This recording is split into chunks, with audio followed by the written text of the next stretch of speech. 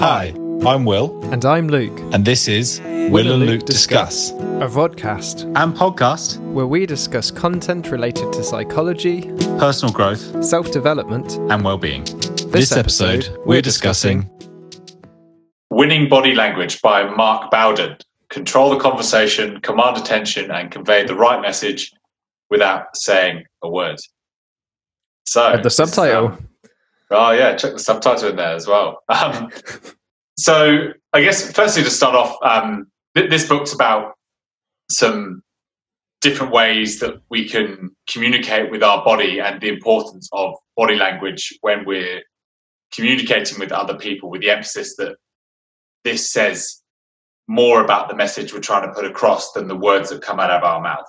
So the importance of the expressions where we hold ourselves, the attitude we have when we communicate with people, and how this creates an impact on those we speak to. I suppose in particular reference to this, he talks about it's about how people feel when you're communicating to them. Like, do they feel safe? Do they feel that you're a friend to them? Are they feeling scared by you? And there's all these subtle ways in which we can open up our body language to open up to the person we're talking to, or we can cause people to recoil or retreat from us, from our body language.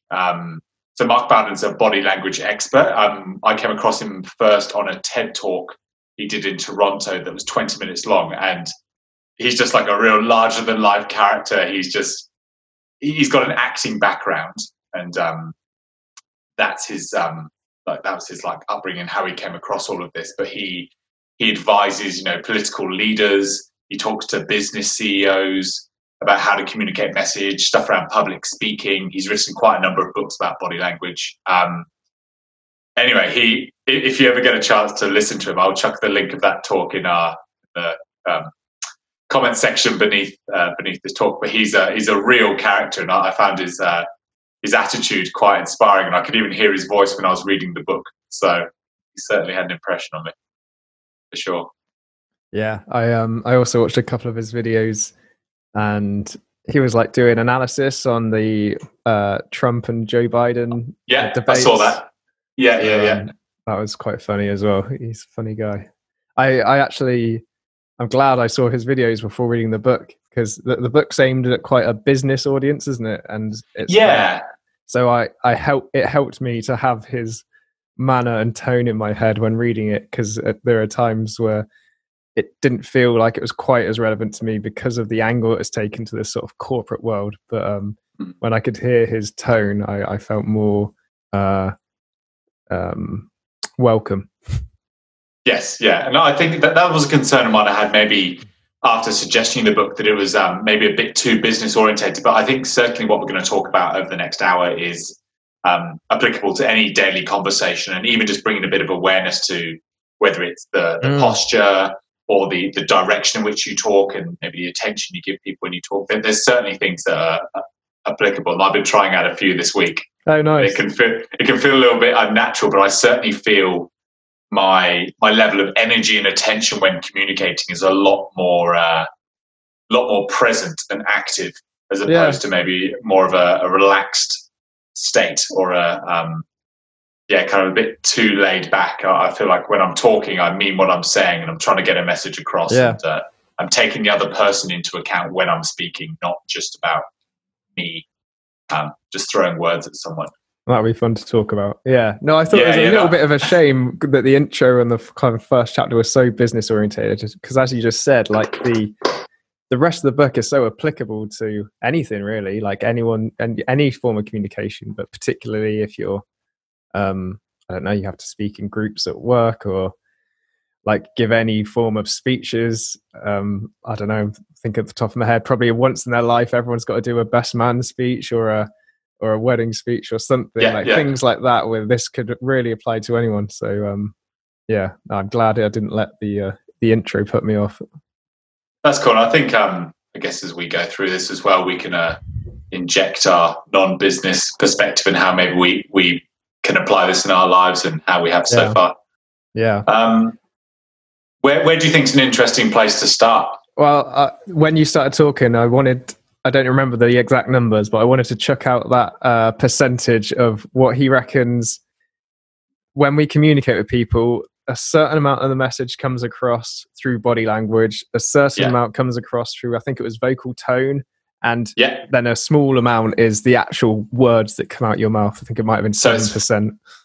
So it's 55% body language, 38% tone, and 7% verbal content. So 93% of what we communicate to people is non-verbal. And to that sounds impressive. It's quite hard to imagine that in reality. But I think a good example was like, if you're not speaking congruently, so if you're talking about something that ought to be a celebration or an achievement or something exciting, but maybe you're kind of slumped over, you're talking maybe quietly in a monotone because you're a bit nervous or something, people will come away thinking like the thing you were talking about wasn't exciting. They'll get the opposite message, that because of the like tone and the way you were perhaps stood or sat, the actual message they'll take away was more likely to be the opposite of the words coming out of your mouth. Yeah, and I think he emphasizes that we mirror what other people are communicating to us. So if you are communicating in that flat, non-open way, like crunched over, like that's how the people who are listening are going to feel. Like, so what he says, if the audience doesn't see the right image, they don't hear the right message. Right. Which I think stood out to me. And I guess it's made me think about the level of maybe energy or sincerity or tension that I'm trying to communicate to someone. Because I think I don't know whether it's my sense of humor or just my attitude. I think maybe you're a little the same in some ways. Like sometimes it can be quite amusing to say a serious thing in a non-serious way. Yeah. Or kind of that sort of dry humor, or that's adding a twist to it. And he's basically saying like, try not to add twist to your message to make it unclear, unless you are purposefully trying to be funny or dry. But I guess it's made me really try and think about like, what is the key message I'm trying to get across, the key intention and attitude I'm trying to convey to someone else, and making that as clear as possible to the other person. Almost feeling like I can't overdo that. I suppose I've always been a bit conscious of maybe over expressing that side of communication. Over expressing what side of communication? So like over expressing the like gestures or the attitude of what I'm trying to say, rather than like I focus maybe too much on the words. Right. Oh, I see. Yeah. So a massive part of this book was about arms and hands, right? Maybe at least 3 or 4 chapters. So maybe that would be a good place for us to dive into. Okay. Well, I think the main concept he talks about is these different planes of the body.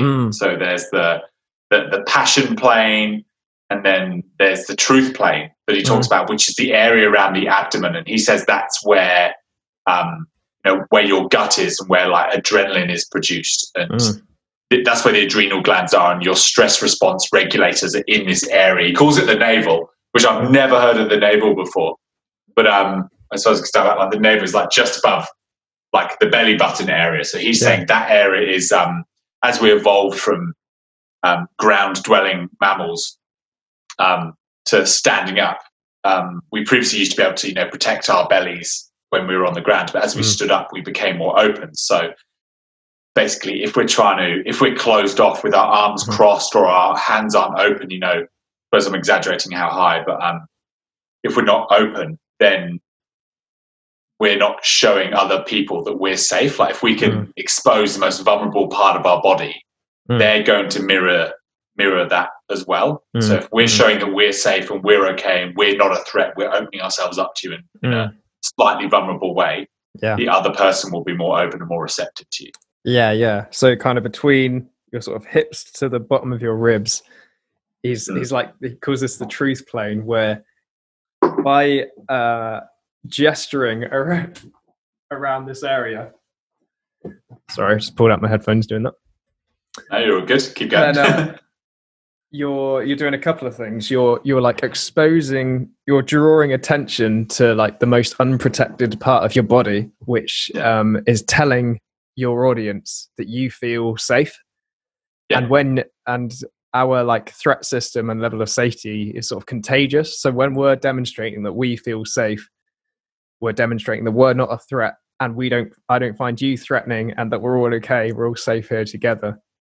Also, by keeping the palms of the hands open and exposed, you're showing that you have no concealed weapons, no intent to hurt. So from like an evolutionary perspective, which most of this book is sort of based on, by gesturing just sort of around your navel, around your abdomen with open hands is a sort of display of honesty. So he calls that the truth plane.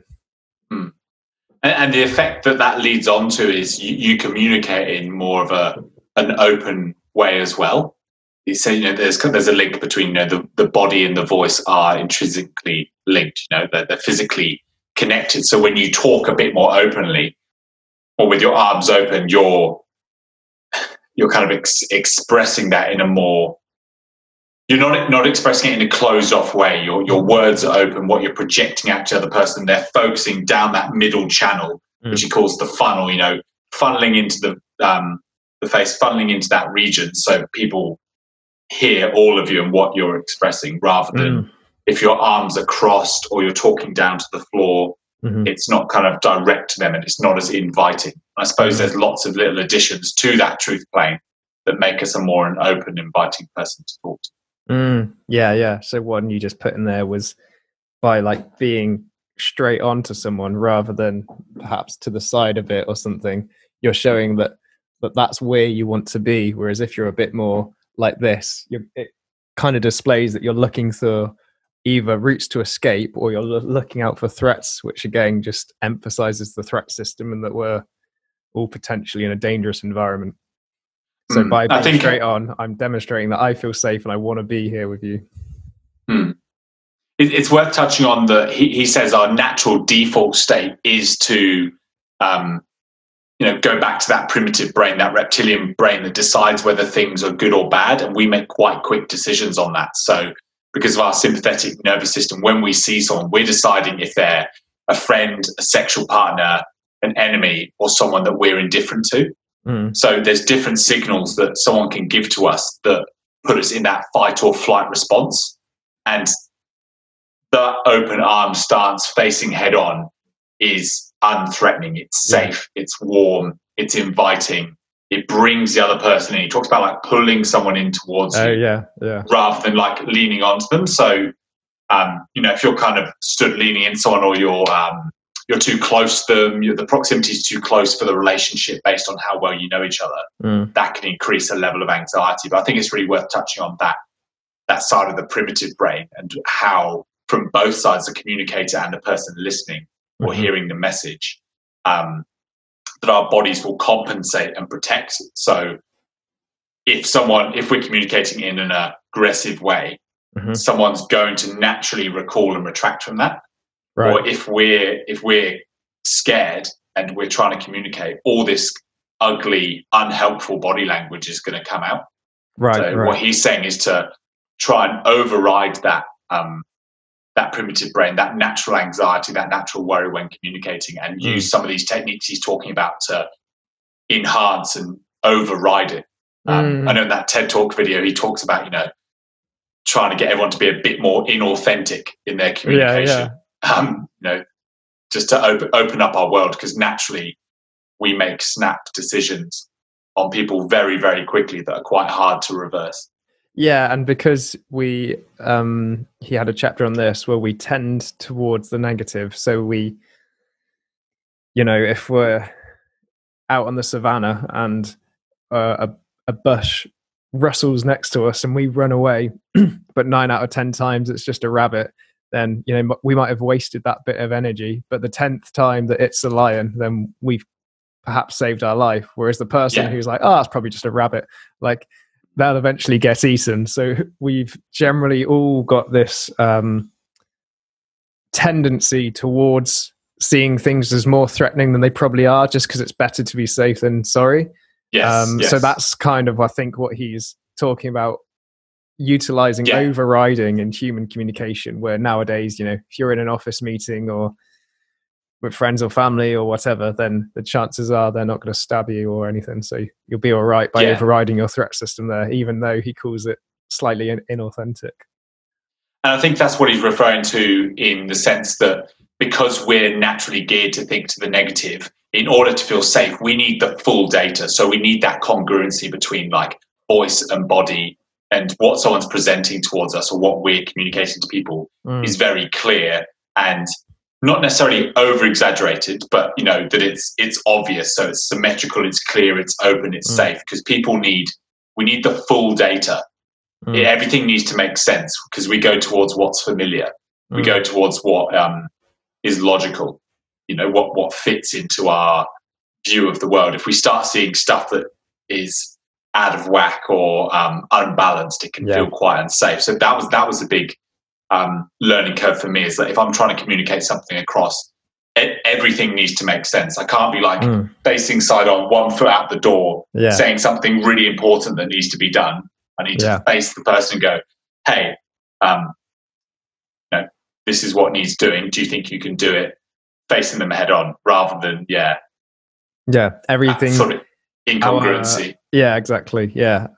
It's basically, we can talk about specific strategies, but it's all about making sure your body and your voice tone are congruent with the message you're literally saying.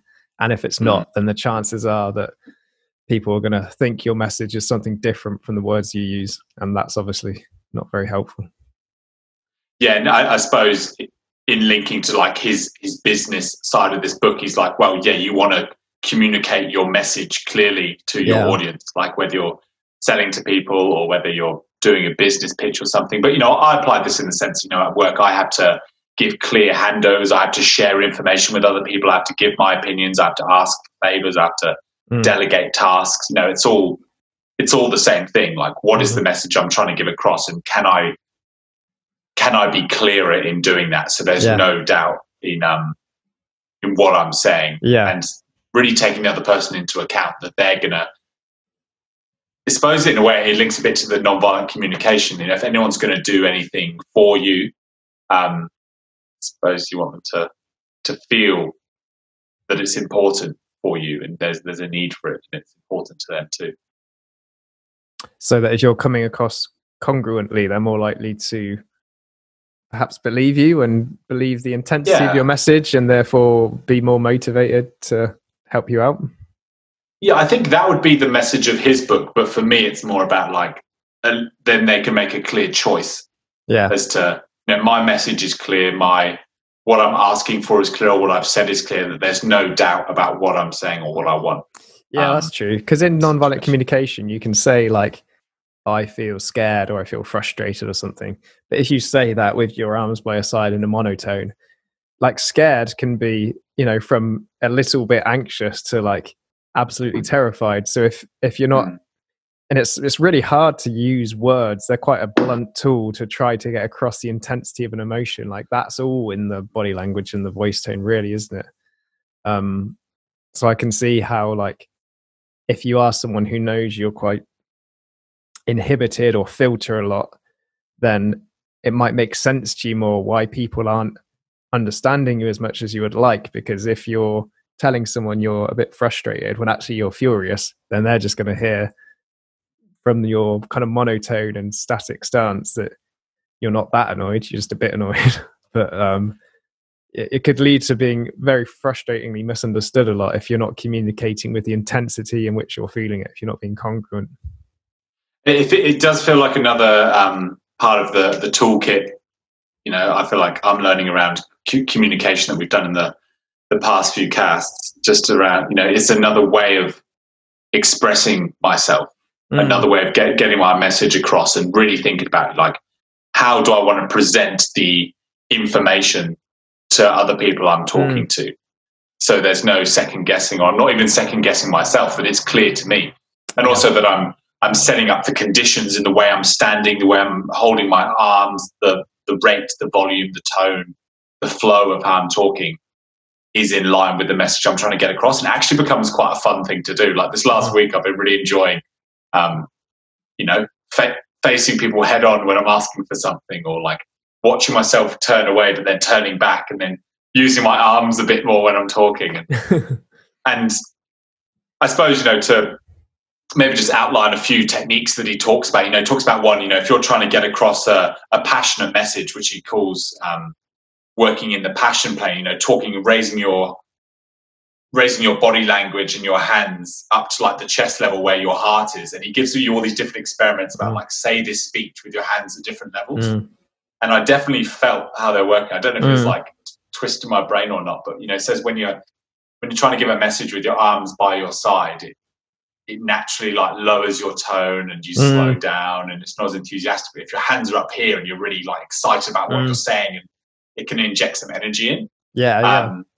He says, or even like standing tall and openly and like talking as if you're on an in-breath, can give you that confidence when you're talking. I mean, I've just outlined maybe 2 or 3 there. I don't know if there are any other techniques that excited you.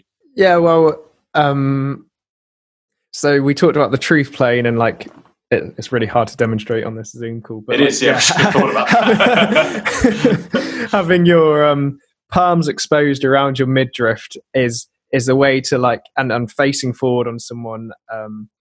We also should probably say about the safety thing. Like, it's helpful at first for people to see your feet, so like your entire body, and then once you get to a point where you're so close that your feet are no longer in their eye line, that's the point to bring in, if it's appropriate, bring in some touch, so like a handshake or something. Because once part of your body is out of their vision, you're now a bit of you's unknown again. You're still a bit of a threat. So by bringing in sort of a safe feeling handshake, you're increasing the sense that you're safe.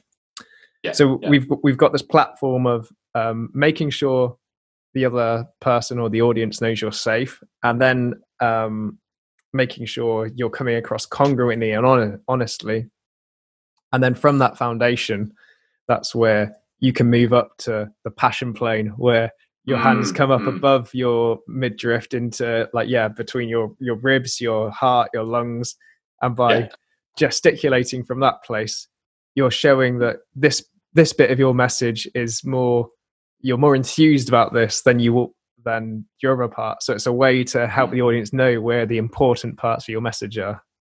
Yeah, so that's for expressing things that are like important and passionate, and then the truth plane is when you're trying to communicate a bit more sincerely, or a bit more I suppose that there's an element of passion in there as well, but not maybe the intensity of the passion plane. And then he talks about, what's it called, the ecstatic plane, which is pretty much like the evangelist just like hailing God, or like speaking in public, preaching on the street or whatever. That was quite funny. Yeah, if you really want to get across that you're excited, then the hands go over the head in some way. Yeah. So that reminded me of Tony Robbins when he talked about that, like up on stage, like arms pumping. Yeah. Just good. It's it's really interesting. I think it does. It's twofold, isn't it? It's the way you hold yourself, whether that's with your posture or your arms and facial expressions and that sort of thing, has an impact on how you communicate, but also how the other person hears it, which we've outlined. I wonder what your thoughts are on the 2 things around the posture of when you're talking, whether like standing up straight, and the concept you talked about of talking on an in-breath. I know before we started the pod, we were debating what he meant by that. We disagreed. So I don't know if we disagreed. I just don't think I understood it. But just on the note of the posture, I think it's all still about the threat system, right? So if we're ashamed or scared, we tend to crunch up and curl over, and it protects our most vulnerable areas, like our belly, our midriff, with the bits that are still exposed and don't have ribs to protect them. So to have your like shoulders back and to be stood up straight is demonstrating I feel safe, and therefore I feel confident, and sort of you can trust me. So that's where the posture comes in. Yeah, with the in-breath, obviously when we are in our threat system, our breaths are more shallow and in the top of the chest, and we maybe pant a bit more. Whereas when we're calm and relaxed and we're in that parasympathetic rest nervous system, our breaths are slower, deeper into the belly. But yeah, this point you raised on talking on the in-breath, I didn't know. I'm trying to think about it now as I talk. So literally when we speak, we kind of breathe between sentences or between bits of sentences. And I didn't know if he literally meant like communicate like after you've breathed in rather than after speaking once you've breathed out, or I don't know if you took it a bit more figuratively. Yeah, I guess I thought about it as, he was speaking about, how that upright posture, opens up the diaphragm and allows that to push down. We're more open chest. If our arms are out, we're obviously can take in more breath. And I think just from the exercise he taught us that there is this general feeling of if you stand a bit more openly and tall and you're breathing a lot calm, and getting into that parasympathetic nervous system, it feels as if you're on an in-breath. You're not kind of, I don't know, you're not breathing out every time you talk. So that slouched is almost like pushing out that air out of your system. So I guess that's how I felt it when I did it as well. And that was quite a strong thing. You do feel that like there's that extra energy in you, that you're taking in more air. So there's just more oxygen in your system. You just feel a bit more alert as opposed to like a slouch position, which can feel like breathing out. Whether it's actually breathing in more or actually breathing out more or whatever, I think to me it was more figurative. Yeah. So I thought he might have meant not that we should breathe in or out more, but where we place our words. So obviously we need to breathe in and then out at some point. Yeah. So I don't know if he was suggesting talking with an in-breath in you rather than talking without any oxygen in your body. I didn't know if that's what he meant, but I think he would advocate for that for sure. I think he would advocate for that. Yeah. But he's saying you want to get enough oxygen, you want to take enough breaths in before you talk. I don't think actually, sorry, I'm interrupting just after I asked your question, but that would make sense in terms of singing. So obviously you breathe deep into the diaphragm and you make sure you have plenty of air in you to sustain, and then you would kind of breathe. Well, I guess you would breathe out during the singing. So maybe that's what he means, that we actually lose oxygen naturally as we speak, and then we want to find a nice gap to fill ourselves back up again to fuel the speech. Yeah, he definitely talks about the importance of breath and how that making sure you have enough to convey the message you want to put across, so you're not kind of tailing off towards the end of an important point. I'm interested in what you think about the facial expressions, and whether that's something you've ever thought about, like how does your face come across to other people when you're talking? Is it something you looked at in your training? Is it something you think about when you're talking to other people? It's something I definitely think about when I'm talking to others, like especially psychotherapy clients, where I'm seeing how where their eye contact is, how congruent the message is from the expression they have and the body language they had. It's like how was your week? Yeah, it was good. It's like, well, obviously it wasn't good, or something about it wasn't good, right? So in the book I found it interesting, he talked about what did he call it? Was it the indeterminate smile? Is that what he called it? Yeah, the indeterminate smile is an inviting one. It's got those like three aspects to it, isn't it? Yeah, so the Mona Lisa apparently has this smile, and because it's obviously a bit of a smile, but it's also ambiguous enough that you don't quite know where it's going to go next. Like, is it going to burst into that? Is it going to turn into something else? And it apparently it's so alluring because we're able to. It's ambiguous enough that we can project whatever we're feeling onto it and feel like it's in some way expressing how we're feeling. I think that's what he talked about. Yeah, and that it's that it's not threatening. No. It is positive in nature, but also that it's not.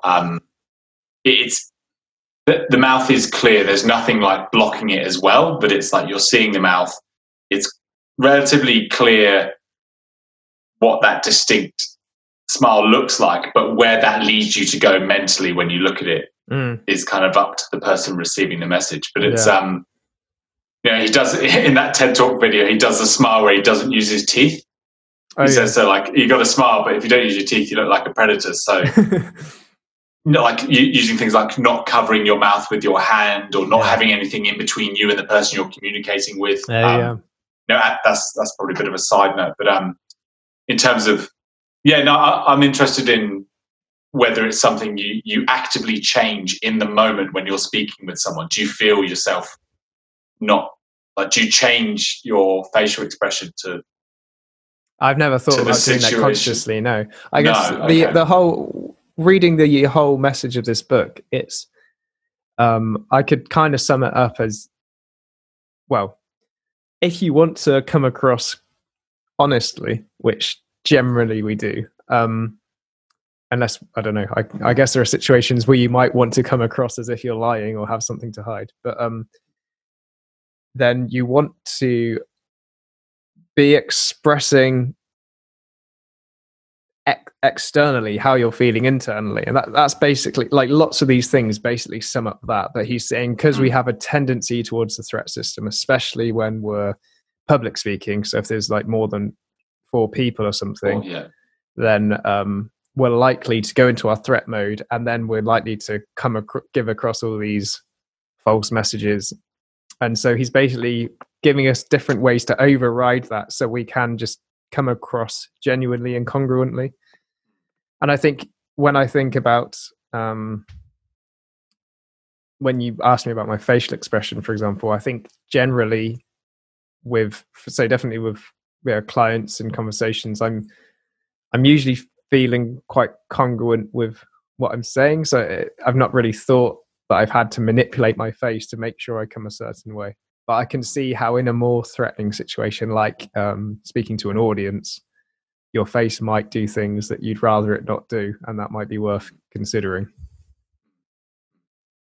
I think for me, it's something I'm consciously working on. I think eye contact is something I've been trying to improve for quite a while. I can sometimes kind of glaze or look away or look down, especially around people I'm potentially intimidated by, which I'd like to get onto at some point in this cast. But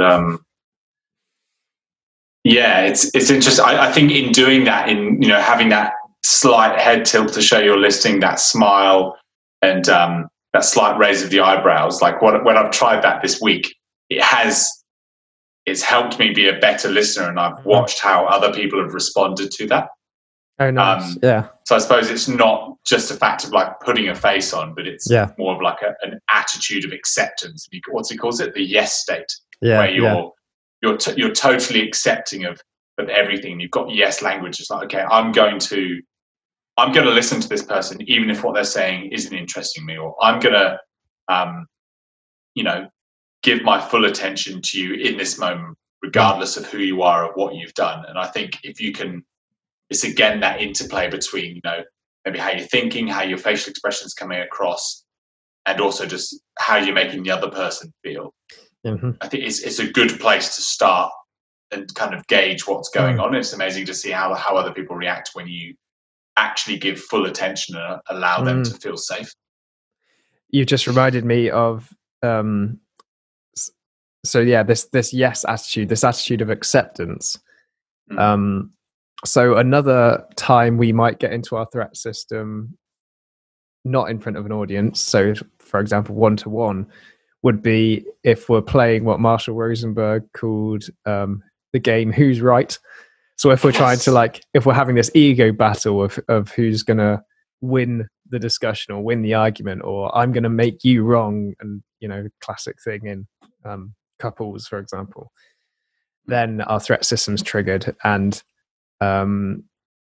he's talks about using this attitude. So you can use your body language, your tone of voice, the head tilt, whatever, to convey that you accept what the other person's saying, but you don't actually necessarily have to agree with it. So he also gave a string of words, right? So you could just someone could be talking to you and you could be sort of I guess disagreeing with them, with everything they're saying, but sort of nod, be like, absolutely, sure, I hear that. And like you're conveying this attitude that I accept everything you're saying, not I accept it as in I believe it too, or but agree, agree, but I'm okay that you feel this way, and I hear that, and it sort of puts the other person at ease, right? Rather than if you're sort of like, ooh, and you're like scrunching up and you feel uncomfortable really? in the threat system. Yeah.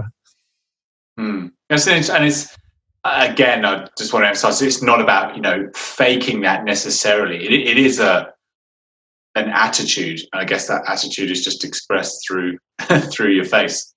I think in doing that and then listening to people properly and like giving them that open space and acceptance, you're hearing their message clearer rather than placing your predetermined ideas of what they're saying, or like deciding you disagree before they've even finished their sentence, that sort of thing. It's actually allowing you to hear people out and allow them to feel safe. So maybe when you communicate back to them, they mirror the same sort of acceptance to you. Yeah, definitely. Well. So I guess you could use it for both, right? From a nonviolent communication perspective, I guess he would suggest that if we do feel safe and okay in ourselves, then we naturally want to give, and thus we naturally want to know that what's alive in the other person. So we do genuinely, we want.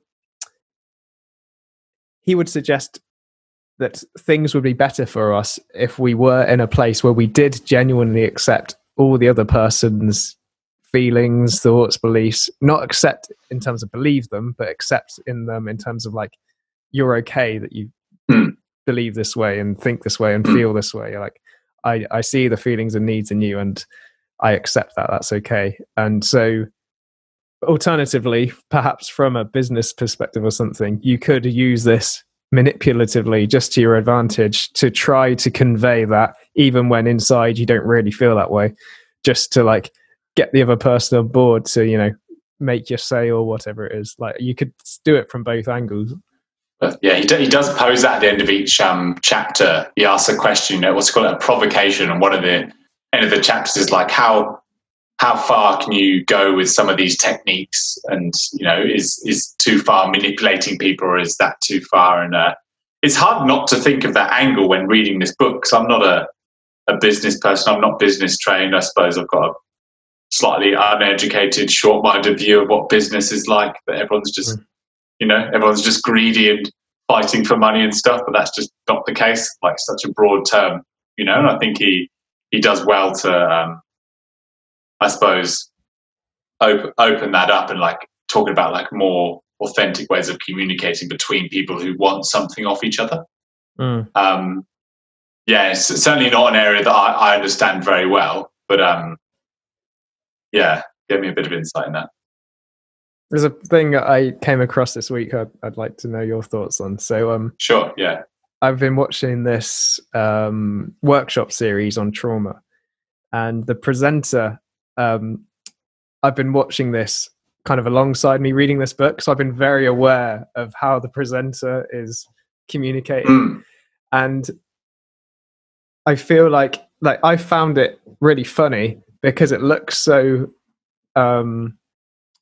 incongruent. It looks so ungenuine. Like, I feel like she's just come off the back of a how to communicate to a camera class. And then she's just pulling out all these techniques, and it's like, here are 3 things we can do. Number 1, and it's like, it on the one hand she's doing pretty much lots of the things he's suggesting, but on the other hand I don't believe it. Or at least it looks comical because it doesn't look natural. That's probably the best way to phrase it. And so that interested me, because I was like, well, you could easily fall into that trap of trying to employ this stuff but yet come across like you're someone who's trying to do these techniques. And I find it hard to think where the line is. Yeah. Well, I suppose goes back to the question, like what is authentic? You know, and in some ways, yeah, he is asking us to be inauthentic. He's asking us to override those natural feelings of fight or flight, like our scared adrenaline responses. So, I mean, how do you overcome something and kind of express what's alive in you without totally overcooking it? You know, like maybe even it's just practice, because when he was doing it on stage in the TED Talk, it looked genuine, right? But now I've got this other example of someone else probably attempting it and looking like they're someone who's attempting to do these techniques, and it looks a bit funny. So, but I can't quite put my finger on why.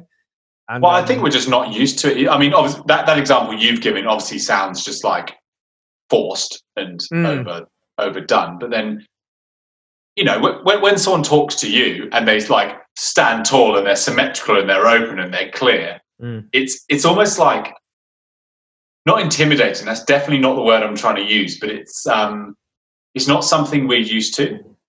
We're not used to like that level of like clarity and that level of like presence towards us. I think I'm quite used to, maybe just my current work, like a lot of conversations are kind of as you're out the door, or there's always something next happening.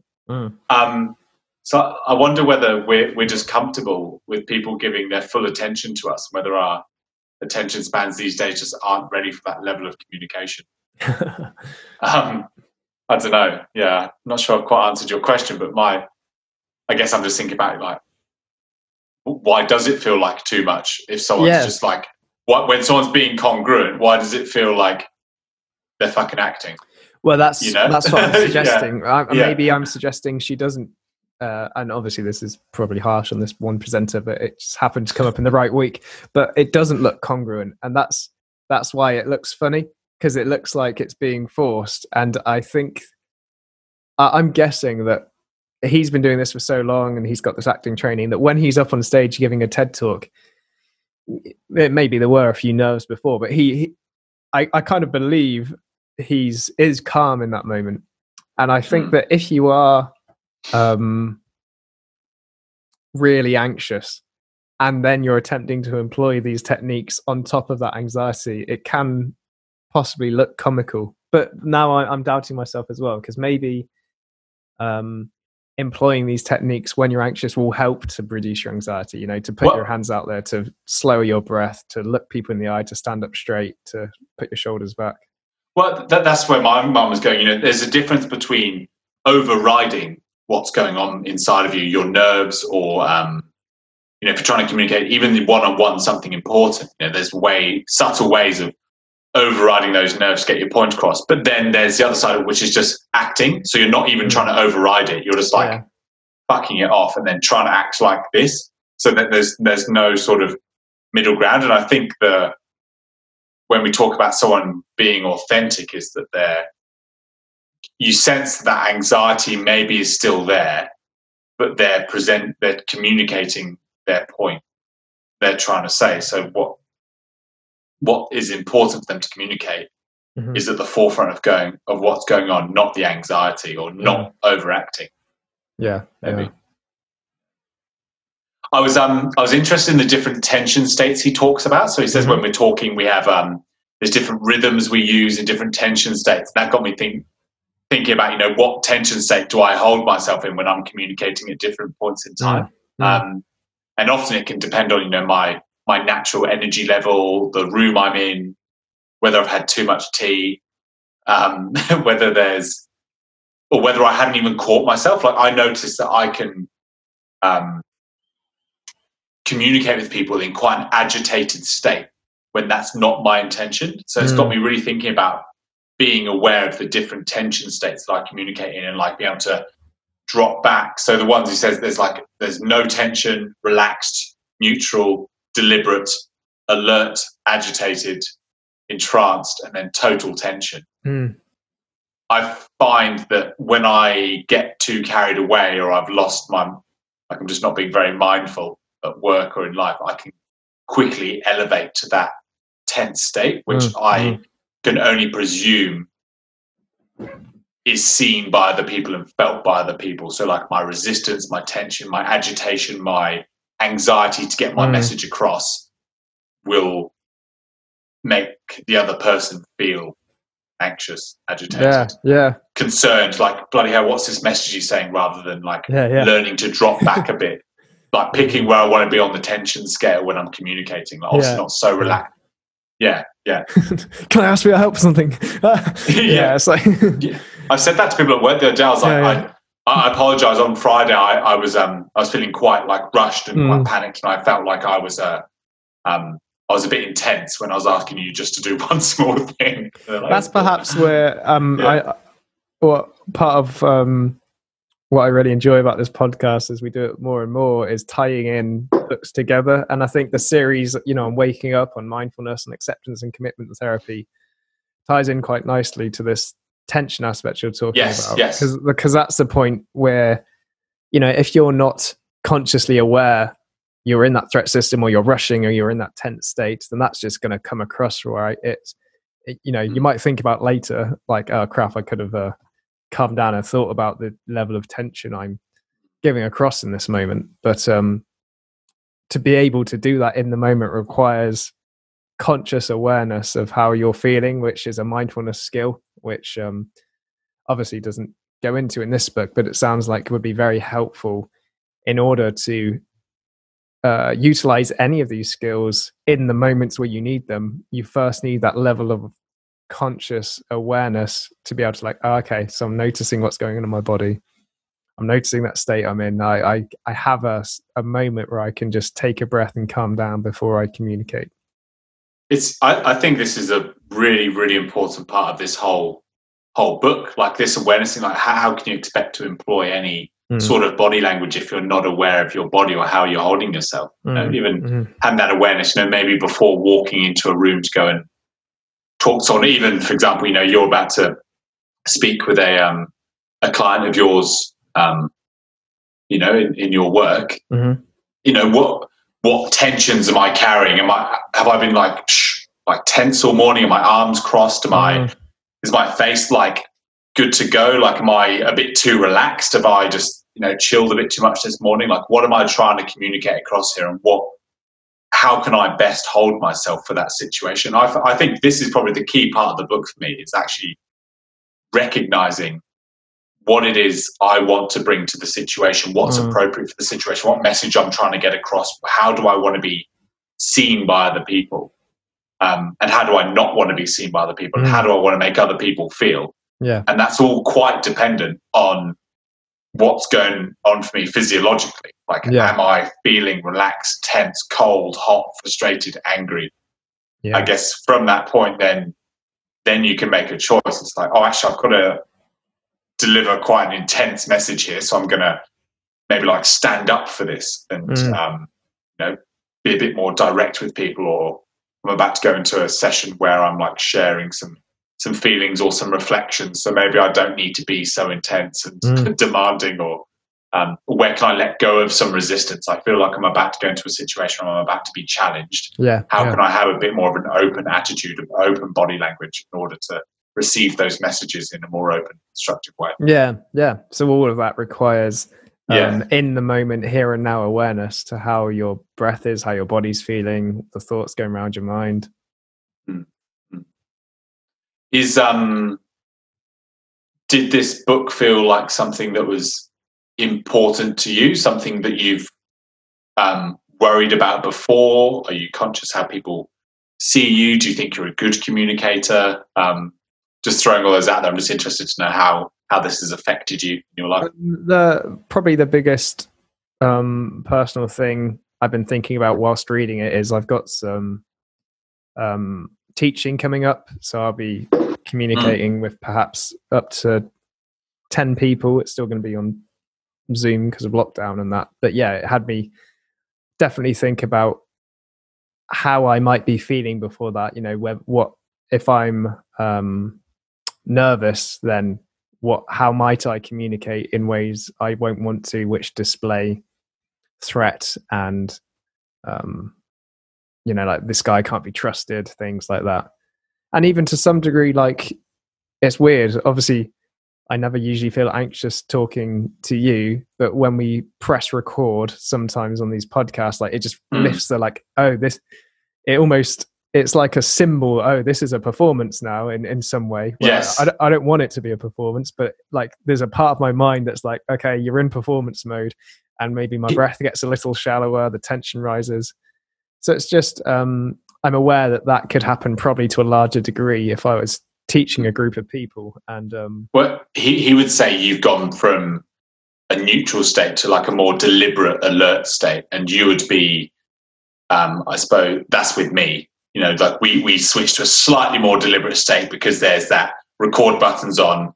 We're trying to share a message. We want to say interesting, good things and have a decent conversation. But I imagine with your supervision group that you're going to be running with 10 people, you could be at risk of going into kind of the overly alert, slightly anxious, agitated state, especially if you maybe felt that it wasn't going well at some point or something like that. I'll be interested.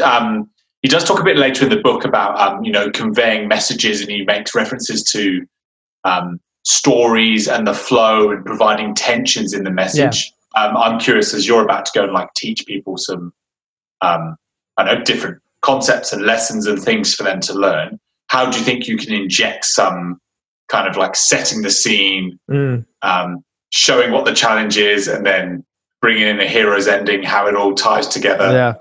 He talks a lot about a different thing. I'm wondering if any of those messages have struck you.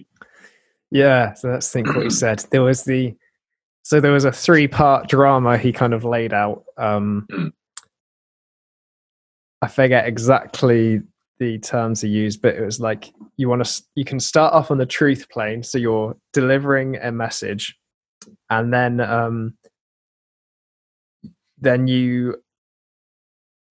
once you're there, you can then move up to the passion plane with the most important thing you want to say. Yeah, talking from here. Yeah. Was that perhaps perhaps the first bit? I think you maybe correct me. Was like, here's some facts about the situation. The second part was like, here's what we got to do about these facts, or like, here's the problem. Was it? Here's the problem, or here's the challenge that to use a movie reference, here's the challenge that the hero faces, and the quest they have to go on to find out this and that. Yeah. And then he brought it back down to the truth plane, which was back down to the truth. Yeah. Perhaps the outcome they want. I don't know. Maybe you'll remind me. The ending, or like describing practical. I'm just trying to apply it to your scenario, like how this challenge can be overcome or was overcome. Yeah. So perhaps this is the fact of, I don't know, working with psychotherapy clients in some way. Here's a problem with that, and here's or a challenge with that, and here's a way we can do something about it. Here's a skill we can learn to overcome this challenge. Yeah, that's the bit you got to get excited about. Like, these are the facts. Here's the interesting bit that we're going to tackle together in this session. And then perhaps here's the lovely outcome that could happen once we've applied these things. Like, here's the benefits we'll reap. Well, you're pulling them in, aren't you? You're like, obviously at the beginning, I'm not sure, but everyone might not know each other. I know this is over a video call, but you're working with what you've got. Like, not everyone's going to know each other. So setting a scene that's quite open, maybe even asking people, to set their cameras up in a certain way, or, how are you going to set up? Like, maybe you want to show a bit more of your belly or something, or maybe, I don't know, not have your headphones and have your mic instead, so your face is clear, and thinking about like the setup of the meeting so that you set that scene that it's comfortable and everyone's safe. Yeah. So when it comes up to that intense side of thing, you're bringing people with you. Like, there's a natural flow and rhythm to how you're talking, and it's not overly predictable. Because those classes you go to where it just feels like it's the same pace. Yeah. I'm sensing that your session or future sessions could benefit from that, like raising the level of intensity when you're getting to the key message, the key learnings, or the key challenge of what you're going to overcome. Like, today we can learn this, and this is like, we've got all of you together in this room, we can brainstorm and come together and share knowledge. It's a great opportunity. And then at the end, sincerely going, what have we learned? Let's share. Let's be open. Let's put it across. Yeah, I'm excited. I want to come along. You sound more enthusiastic than me. I like it. Well, I guess finally, how do you think you're going to set it up? What's some things you think you could apply from this specifically? Are you going to use your hands more? Are you going to set your room up in a certain way? What are you thinking? Well, yeah, just from what we've talked about, I can definitely think about what's the key facts of the matter I want to get across. What's the challenge to that and the skill we're going to learn today to overcome that, and making sure that at least those two bits are as you said, on different kind of tension levels, and building that enthusiasm for the skill practice we're going to do by perhaps with my hands. I can't say I've planned it yet, but I like the idea of ensuring that there's a certain pace or energy that ebbs and flows relevant to the content of the thing we're doing. Yes. Yeah. And maybe that's where you saw that woman on that YouTube where maybe she was over exaggerating messages that didn't feel that important. Maybe. Yeah. Like, today doing 3 things, 1, 2, it feels too much. Right. I suppose one thing I wanted to mention was he talks a bit about people's territory and Maslow's hierarchy of needs and supporting people to kind of feel safe in your in the communication. I'm wondering how we make people feel more how we don't invade other people's space and we can allow people to feel invited into ours. So this was about the in a sense, the location of where you communicate. I know he talked about the example of if you go into someone else's office, not kind of leaning on their door frame or putting an arm on their table or something. Someone had their foot on my chair, their feet on my chair the other day when I walked in the office. I had to use all of my non-violent communication to say something very tactfully like, "Oh, you look like you're making yourself at home." Sorry, I just had to give it a quick example. Sorry, yeah. That's a good one. So when something psychologically we consider our territory, it's and noticing in others when something is, their territory, it's kind of about not crossing boundaries. And he talked about psychologically, it's about demonstrating that you're here.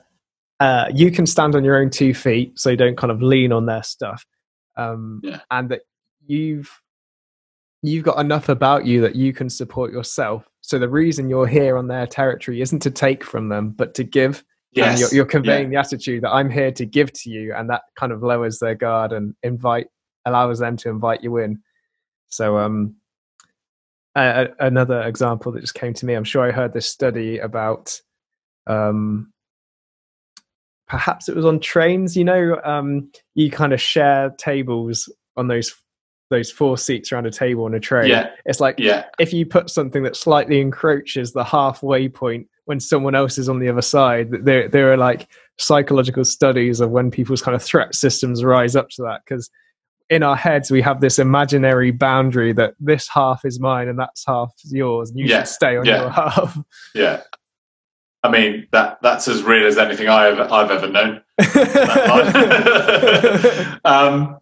I wonder just about being the person on the receiving end of that, though. Just linking to something I wanted to touch on maybe before we wrap up, was if you're feeling that someone's invading your territory or you're intimidated by someone, maybe you feel that they're, for whatever reason, powerful, intimidating, maybe more knowledgeable, whatever your trigger is to your space, whether that's mentally or physically. So what can we do to counteract that feeling of feeling intimidated. Because I think that happens to me a bit sometimes when I speak to people, maybe higher up in the organisation than me, or just people in general who I find impressive to the point of kind of intimidation. I wonder what he would say about that. Oh, I guess now we kind of know the base theory around it's all around the threat system and safety, that we could apply that. So for one, I would think having a strong enough set of mindfulness skills that you can first just be aware in the moment that that's happening, because it might be easy for you to only realize that's happened after the fact. Yes. And then once you're aware of that, to regulate yourself, take a deeper breath, recognize where your body posture is because of you being triggered in that threat system by someone intimidating, maybe pulling your shoulders back, taking a breath, having your body square on, so it's not looking like you're trying to find a way out or something. So open yourself up. Is that what you're saying? Then hopefully they open themselves up.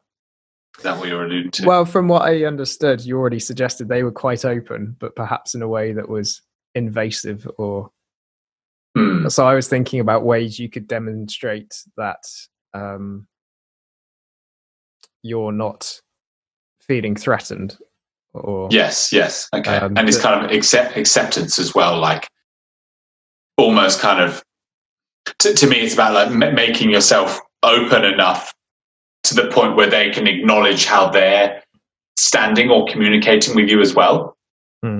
I find if someone's maybe talking quite loudly or quite intensely, like I might take a step back and open up and just be like, I'm not here to kind of match that level. Like making it clear that you're not communicating on that level with somebody. So kind of sticking to your guns of, like an over the top example of that would be like getting into a shouting match with someone. Like, I know that some people who want that to happen can get very annoyed if they start shouting and name calling and the other person just remains calm and says, sounds like you're quite angry about this. Like, so there's a certain sense of perhaps standing on your own 2 feet, like living with your own integrity in terms of the self-esteem stuff we've done, like making sure you, so you're mindful of how you feel, you decide how you would like to come across in that moment and what your boundaries are. So depending on the example, we might not need to request anything of the other person. They might not be kind of, unless they've got their feet on your chair, they might not be literally crossing any boundaries. Yes. So it depends on the situation. But if you just feel like you're intimidated and you would like not to be, then just utilizing all those aspects of what happens when we're in our threat system. So breathing slower, opening our body up, communicating from the truth plane, not leaving your hands by your sides, tucking yourself in, turning to the side. Those things all come to my mind. I think something he says as well is, with people like that who are intimidating, it's sometimes about giving them a little bit of power as well. So not necessarily like conceding ground yourself, but maybe giving them just a little bit more. So if someone's coming in hot and, he says with like big businessmen, he just allows them to take the lead on the handshake. He lets them put their hand, be the upper hand on it. Or, he pulls it in closer so they feel like they're in charge. And then from that point, he's like, okay, I've given them what they need. I've given them a stroke to say, that, okay, you're the big boss now. Well, let's talk like humans. Like, we get it, which I thought was quite amusing. Yeah. I think some people, I guess to agree, maybe we all do, but some people need that. Need to feel that they're maybe more in control, or they're, whether it's the upper hand, or that they feel safer knowing that they're stronger than the other person in a weird or psychological way or something. Yeah, definitely. Yeah.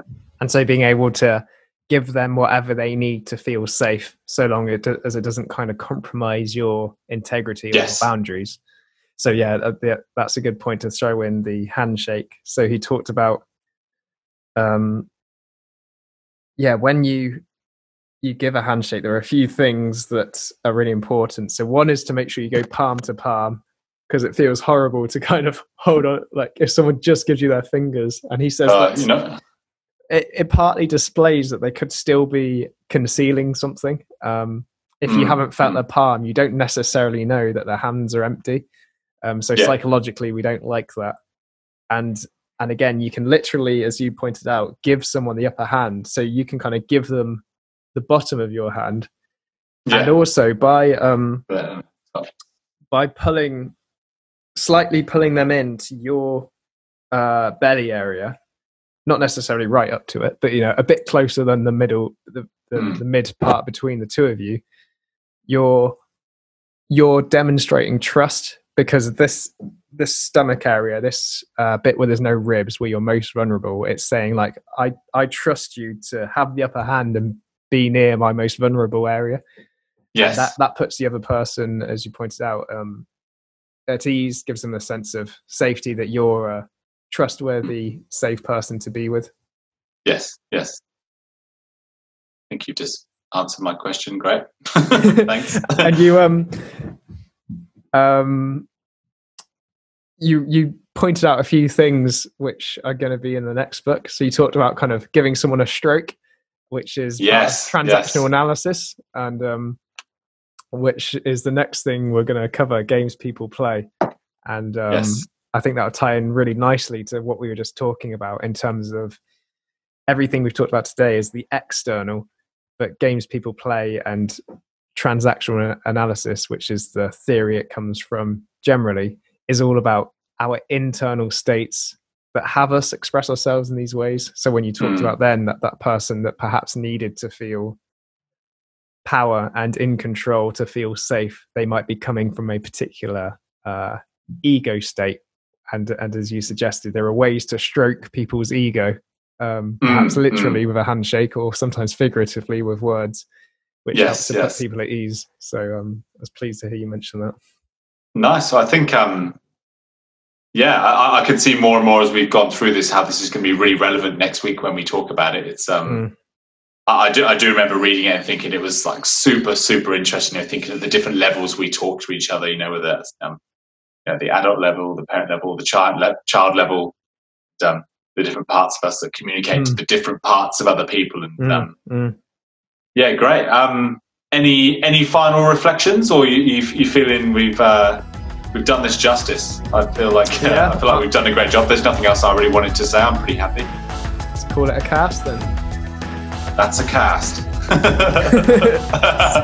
See you, mate. I'm trying to add a new catchphrase. It's not working. See you, mate. Bye. Nice one.